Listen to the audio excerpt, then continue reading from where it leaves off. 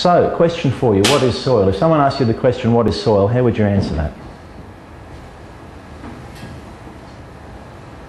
No? Something that a lot of people don't even think about really, isn't it? So what is soil? Okay, I've put in a few ideas here. It's a structured material. It's got to be a structured material that plants grow in, where the exchange of oxygen, water and nutrients supports a terrestrial stability, I call it. Well, it's terrestrial life, and when you think about it, you know, your plants are actually there for a reason. They're there to hold the soil together for you. But then at the same time, the soil provides a basis for the plants to grow in, and that's what we're farming. Okay, so it comprises organic matter with nutrients and micro and macro life that we already spoke about.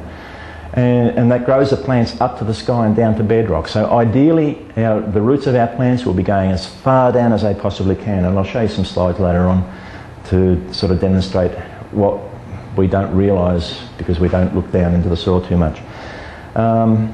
What is soil? It's a sink for recycling of nutrients. In other words, the soil is actually a very key component of a cycle of a number of elements: nitrogen, carbon, phosphorus and so on. And we'll do a quick run around on that on one of the slides later on as well. It's a storage reserve for energy from the sun, and how that does that is through photosynthesis. So what we're trying to do is we're trying to grow grass or plants in our soil, but at the same time those plants are looking to the sun to actually get their energy, and that energy then gets transferred into the soil as well.